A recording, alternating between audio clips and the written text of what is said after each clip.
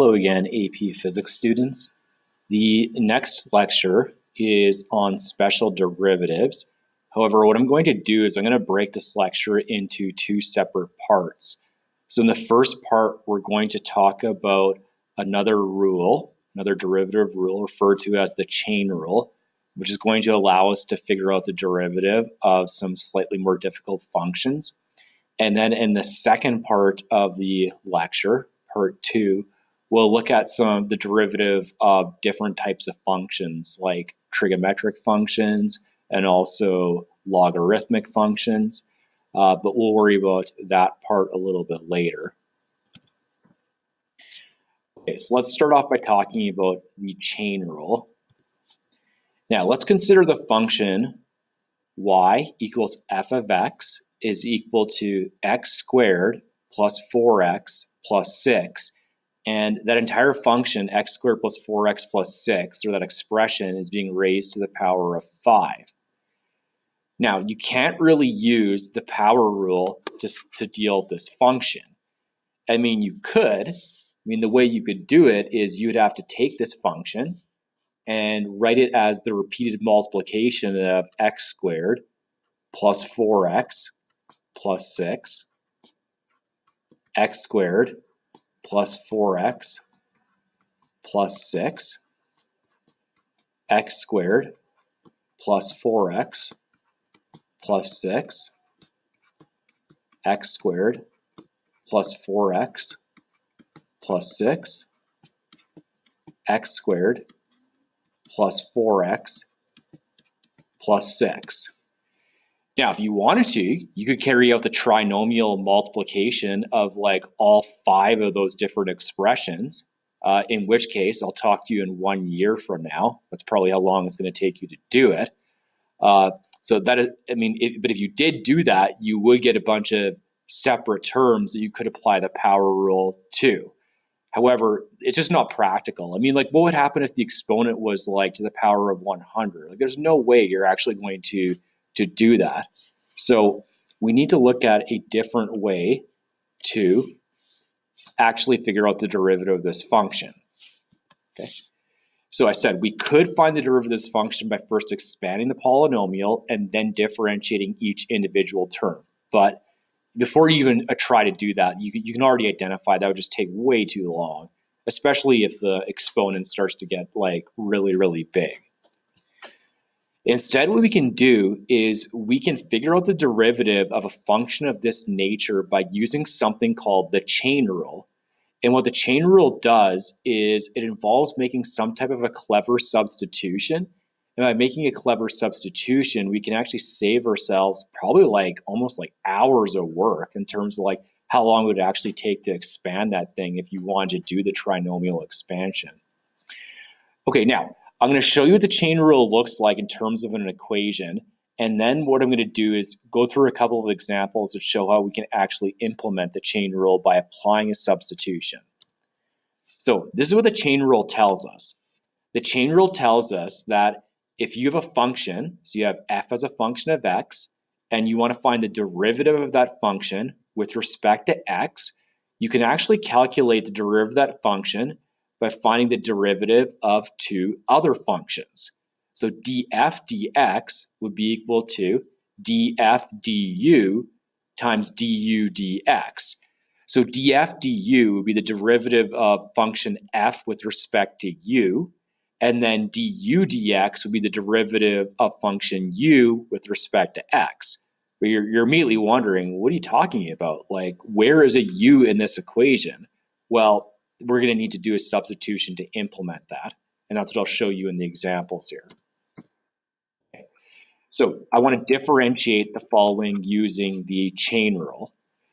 Okay, now the substitution I'm going to make is I could figure out the derivative of this function to a raised power of 5 if I just had a single term inside of the brackets. So the substitution I'm going to make here is I'm going to take everything inside of the brackets and raise to this power, and I'm going to set it equal to a single variable. Okay, I'm going to do a substitution. So what I'm going to say here is let's let u equal to x squared plus 4x plus 6. Okay, so I'm going to make a little substitution. If I do that, then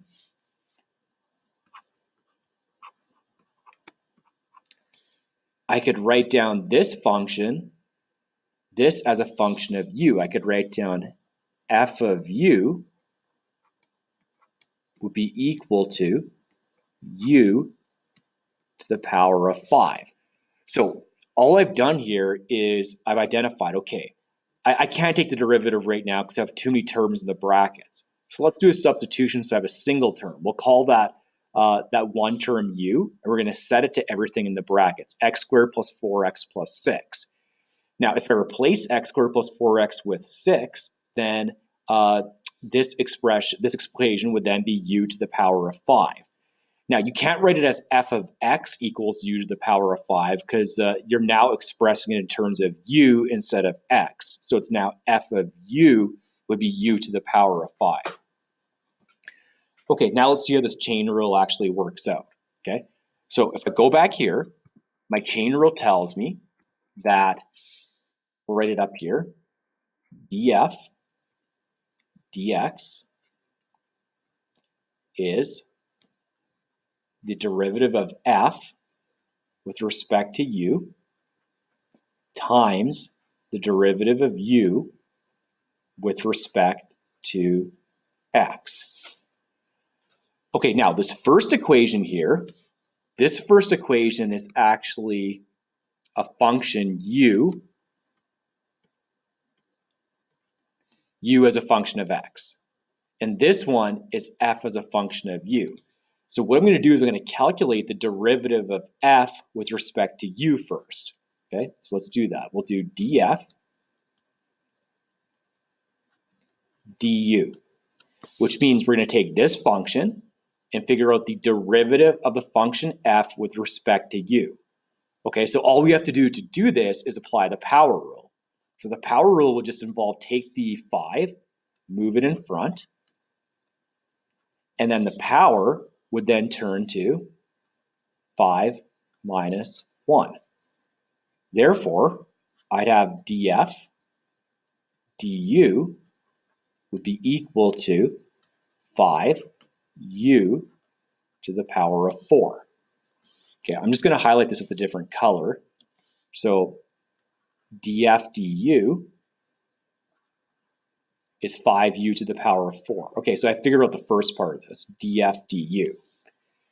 Now, I also want to figure out what the other part is. I want to figure out what is the derivative of u with respect to x. So that's going to involve this equation at the very top here. Okay, so we're going to do the derivative of u with respect to x.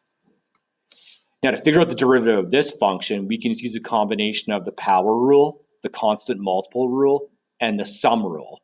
So again, the sum rule tells us we can figure out the derivative of each term individually and then just add them all together.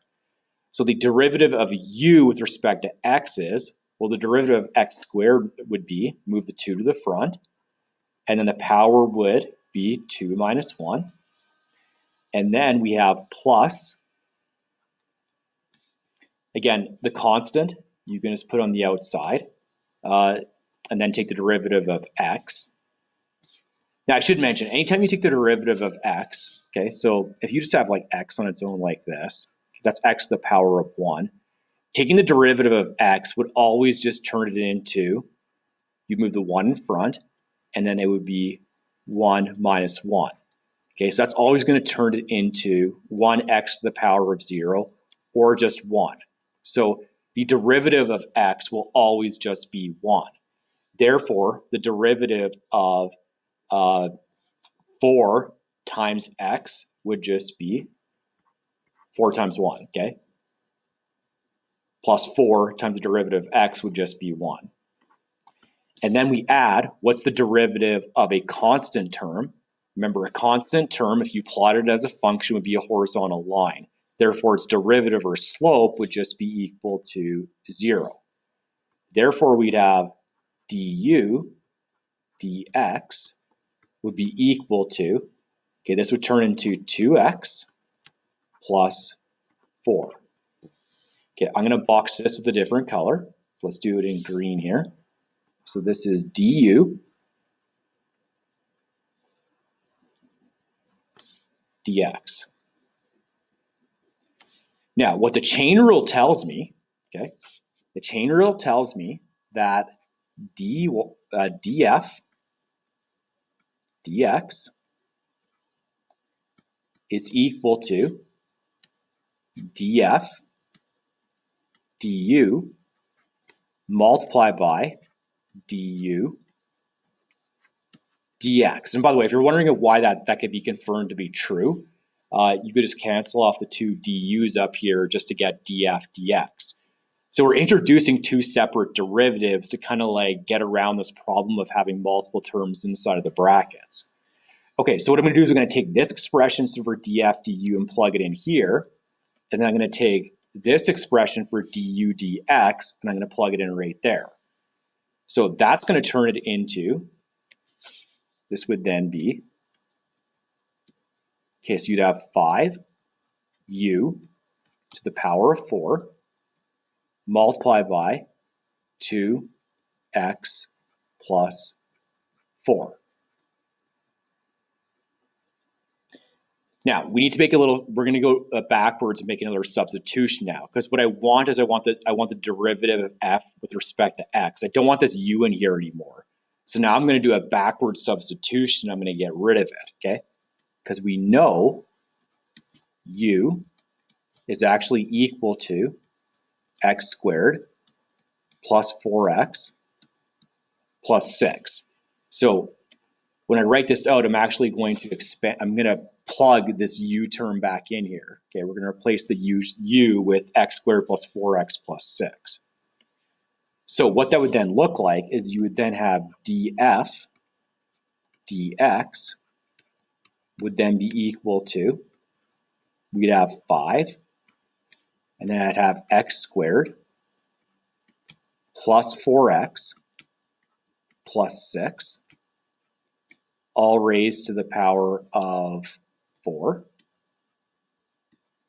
multiplied by 2x plus 4.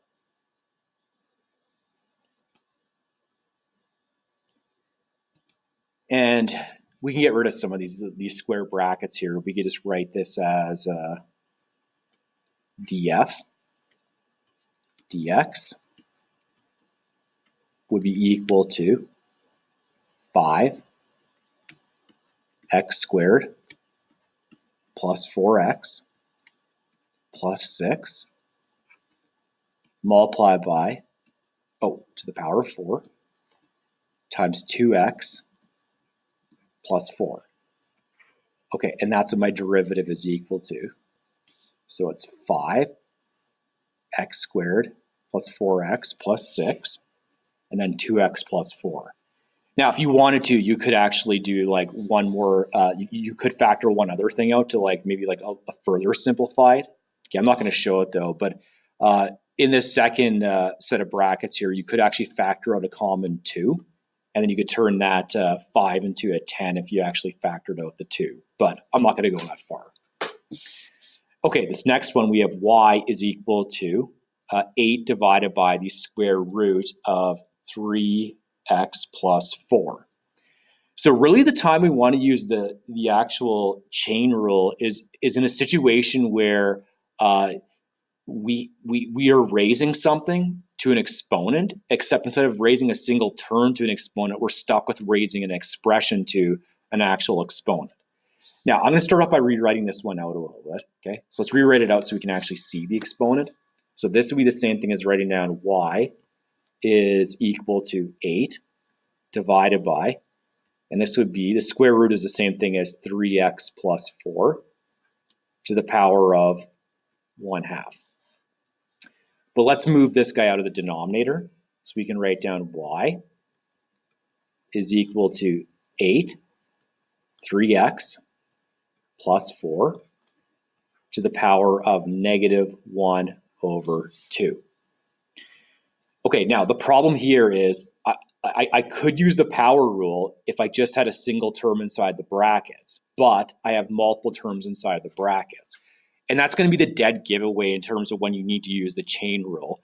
Anytime that you raise an expression, so an expression has like more than, like when I say an expression, I mean binomial expression or higher. So you have like multiple terms in brackets, you're going to have to use the chain rule. If it's a single term that you're raising it to the power of, you can simply just go ahead and use the power rule. Okay, so the question is like, okay, what kind of substitution do I make here? Well, the substitution you'll always make is whatever is inside the brackets raised to the power, that's what we're going to set u equal to, okay? So in this case here, we're going to say let u equal 3x plus 4, okay? And that is u as a function of x. Now, if you do that replacement, it would turn this equation into, you would then have, we could write it in function notation if I wanted. I could write down f of u would then be equal to 8u to the negative 1/2. 8u to the negative 1/2, okay? Now, we're going to figure out the derivative of these two different functions individually. So let's figure out the derivative of f with respect to u first. So df du would be equal to, okay, we use the constant multiple rule here, so that 8 doesn't get affected at all. And then we use the power rule to take care of the u to the negative 1/2. So we're going to move that negative 1/2 in front of the variable. And then the rest of it, you take the exponent, negative 1/2, and you subtract 1. Okay, that's going to give you df du would then be equal to, okay, this would be negative 8 over 2. And then you'd have u, negative 1/2 minus 1 would be negative 3 over 2. Okay, so this will in turn df du would be negative 8 divided by 2 is negative 4. So you'd have negative 4 u to the negative 3 over 2. Okay, and we're going to box this in purple. Okay, so that's df du. df du is negative 4 u to the negative 3 over 2. Okay. Now, the second part of the chain rule involves figuring out what du dx is. Okay, so du dx would be, okay, so what's the derivative of u with respect to x? Okay, the derivative of 3x would just be 3. Okay, remember the derivative of x just turns into 1. And the derivative of a constant term 4 would just be nothing. Therefore, your derivative of u with respect to x would just be 3. And again, that makes sense. Like if you have u equals 3x plus 4, that would be a straight line that has a slope of 3. Therefore, the derivative of that should give me a slope that is going to be 3. Okay, so let's box that one, and we'll put it in green. And now we can apply the chain rule. Okay, so my chain rule tells me that the derivative of f with respect to x is equal to the derivative of f with respect to u multiplied by the derivative, yes, we don't have to write the multiplication symbol, just imply that we're multiplying. The derivative of u with respect to x. Okay, so let's sub these values in. Okay, so df du is negative 4 u to the power of 3 over 2. And then we're going to multiply by 3. But again, I want the derivative of my function with respect to x, not u, so I'm going to do a substitution to get rid of this. So again, but we know that u is equal to 3x plus 4. So I'm going to do a substitution, replace this u with 3x plus 4. Okay, so we're kind of undoing the substitution that we did. We had to do it temporarily just to carry out the chain rule, but then we're going to undo it at the end here now. Okay, so this would then be df dx would be equal to, so this would then be negative 4, and then u is 3x plus 4 to the power of 3 over 2. Oh, negative 3 over 2, right? Negative. Yeah, sorry about that. Negative 3 over 2. Yeah, because we moved that into the numerator. Okay, negative 3 over 2. And then we're going to just multiply by 3. Okay, so now just to write down the final answer, which is df dx. We can go 3 times negative 4, which would be negative 12. And if I want to write this with that, so it has a positive exponent, I could just write it in the denominator. So then I could flip it. So then it would be 3x plus 4. And that's all to the power of 3 over 2. Okay, so that's what the derivative of that function with respect to x. And again, we had to utilize the chain rule to do this. So that's what this thing is called right here. So the chain rule. And again, the chain rule involves like this u substitution.